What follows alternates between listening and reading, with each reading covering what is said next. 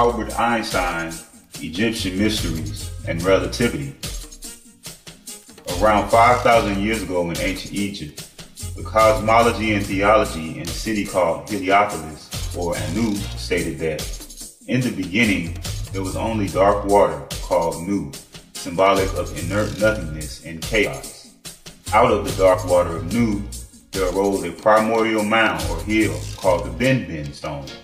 On top of the primordial stone stood a deity named Atum, who proceeded to create the rest of the world. The primordial mound was symbolized in Egyptian architecture through the construction of obelisks and pyramids. The primordial mound was personified in mythology as the deity Ta-Nun, who was symbolic of matter or earth. The deity Atum was associated with the sun, light, and creative energy.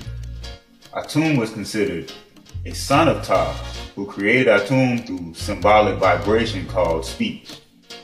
This ancient African cosmological story used mythology to depict the relativistic relationship between energy or light, symbolized by Atum, and matter, symbolized by the primordial mound or BenBen Stone. Now, let us fast forward to the year 1905. A scientist by the name of Albert Einstein proposes a relationship between mass and energy in a paper entitled, "Does the inertia of a mass depend on its energy content?" The relationship expressed in this paper would go on to become known as the famous equation E = mc², and it would eventually revolutionize the field of science and physics. So what is the connection between Albert Einstein's theory of relativity equation E = mc² and the ancient Egyptian theology of Atum, or energy standing on a stone or matter?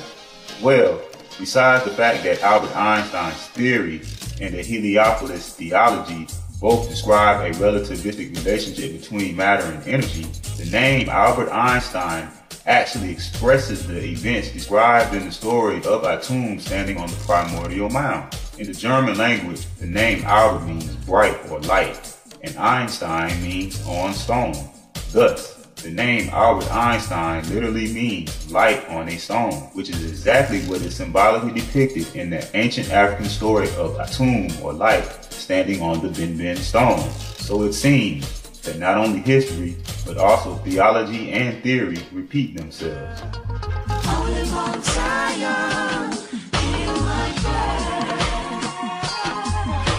The conquering lion.